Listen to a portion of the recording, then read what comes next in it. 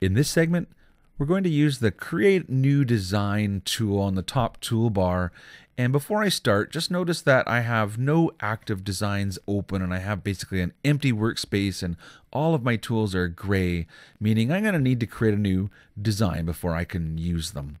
And so when I say new, it brings me to a selecting techniques window. And when they're turned on, they have a little green bullet. And if you click on them, you can turn off techniques or turn them on again by simply clicking on them. And so the idea is that by choosing the techniques, it will make tools available or not available as you select them. And so if you knew you were just going to do some cutting with your cutting machine, you could disable the embroidery and the stencil and the crystals and the painting techniques and just go forward with doing cutting. And if I say create new design, it'll quickly start up a new window where I could start creating text or shapes to use with my cutting machine. And notice that it has a cutting mat on my screen and it's ready to go. Now, if I say new again, I'll start a second new design. And again, I'm given the option for selecting the techniques. Now, if I didn't say create new design sort of quickly like that and went next, instead of saying create new design here, I say next, it brings me to the opportunity to choose an artwork source. And so it's either from a file that's already on your computer or from your scanner, your camera, or you can again just create a new blank graphic. And also the option to choose from the Janome Edge cutting mats that are available. Now, when I want to choose the artwork, I need to click on this button here, which brings me to an open sort of artwork window where I can browse the folders of my computer. And what I'm looking at is the creative drawing samples that I found in the public documents folder of my computer.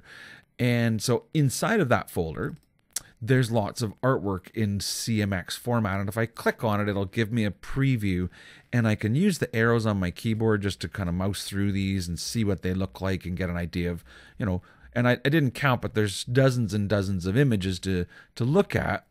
And whatever you want, when you find something you like, you say open.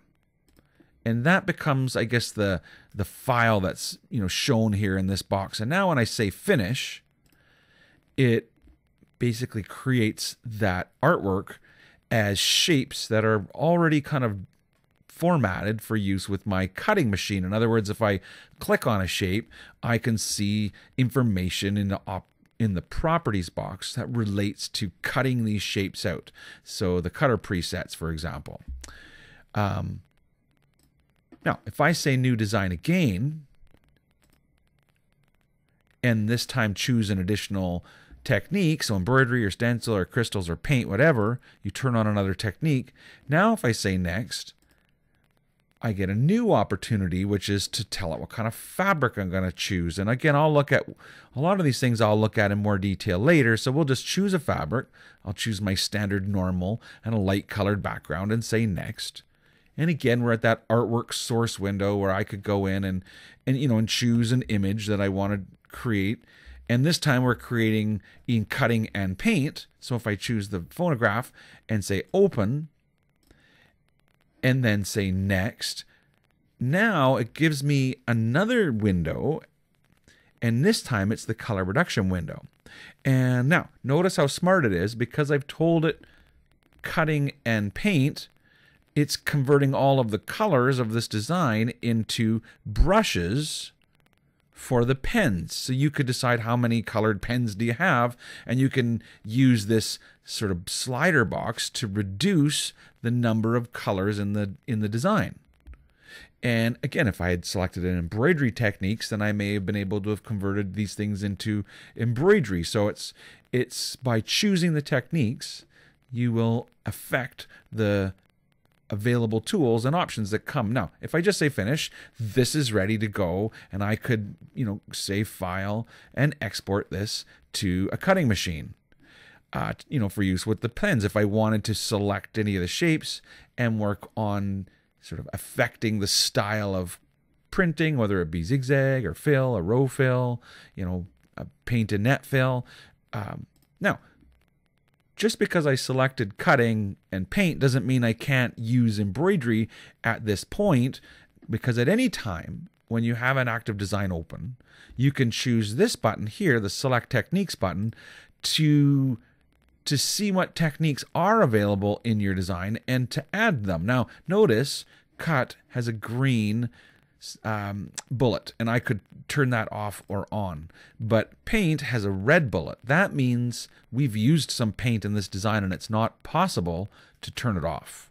Now, I could turn on other techniques. I could turn on all the techniques and make all of the tools available so that, for example, if I selected a part of this design, over and above having the different sort of paint tools available, I could choose, for example, to create an applique, or a net fill. So that's the concept here, is that as we turn on the techniques, the different tools become available. And so we kind of interact with all that by starting off with a new design. And just before I finish this segment, notice that I created 3 designs and they're all on my screen. None of them have been saved. They all have the default name untitled. And so you can have multiple designs open at a time and sort of get between them by clicking on these different tabs.